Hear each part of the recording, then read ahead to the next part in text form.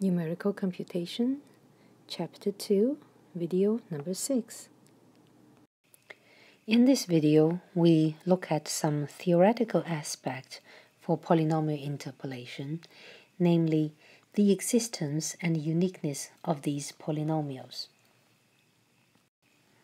Before we get into that, we need to borrow a theorem from algebra, namely the fundamental theorem of algebra.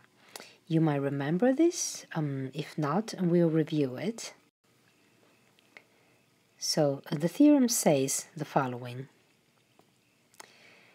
It's about polynomials. Okay, so every polynomial of degree n that is not identically 0 has maximum n roots. So the way you count roots will be including the multiplicities. So if a root is a double root, then it's counted twice, and if it's a triple root, it's counted 3 times, and so on and so forth. And these roots may be real or complex. So as a consequence of this statement, we have the following.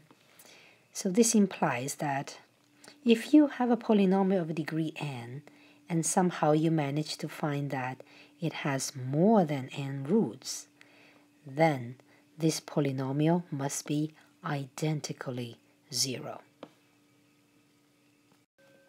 So think about this theorem. I hope it's clear to all of us. Now we are ready to state the theorem on existence and uniqueness of interpolating polynomials. So the same data set, xi, yi, is given, where xi's are distinct. And the theorem says that there exists one and only polynomial Pn of degree less than or equal to n, such that it interpolates the data. So what does it mean is Pn at xi equals to yi for I from 0, 1 all the way to n. So the theorem actually states 2 parts. One part is the existence. It says that to interpolate n plus 1 points by polynomials of degree n, you can always find some polynomials that will do that job. And then the second part is the uniqueness, and it says that there is only one such polynomial. So we need to prove both of them. Well, let's take a look at the existence. Shall we be worried about the existence? Could it happen that we will not be able to find such a polynomial? No, we can't, right? We already learned 3 different methods: the Van der Waals matrix method, the Lagrange polynomial, and the Newton's form. So each of them would allow us to write out a polynomial of degree n for n plus 1 points, right? So there's no question about existence. So we say that part is clear by construction, since we can construct it. What remains to prove is that such polynomials are unique. So how would you show that there exists one and only such polynomials? What argument would you use? So we'll be using this rather simple argument to prove the uniqueness. So we assume that there are 2 polynomials that will do this job. And then in the end, we show that these 2 polynomials must be identical to each other, therefore uniqueness.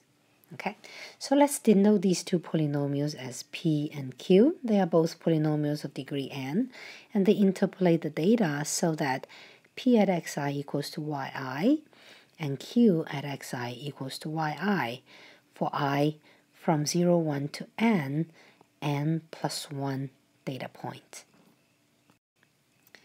And then now we construct a new function. Let's call it g of x, which is simply p of x minus q of x.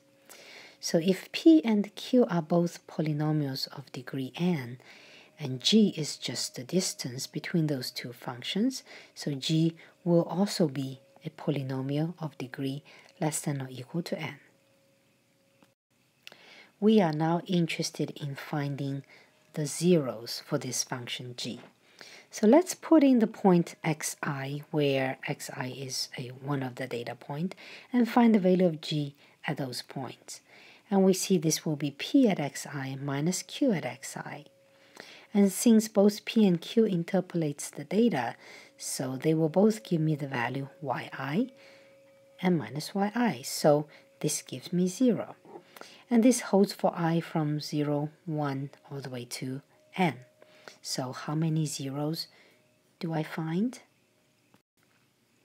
We conclude now the function g has n plus 1 zeros. So what does it mean? Remember that g is a polynomial of degree n, and it has n plus 1 zeros. So using the fundamental theorem of algebra, we must have that g of x is identically 0. And then this implies px identically equal to q of x. So the polynomial is unique. Well, I hope you enjoyed this short video, and see you next time.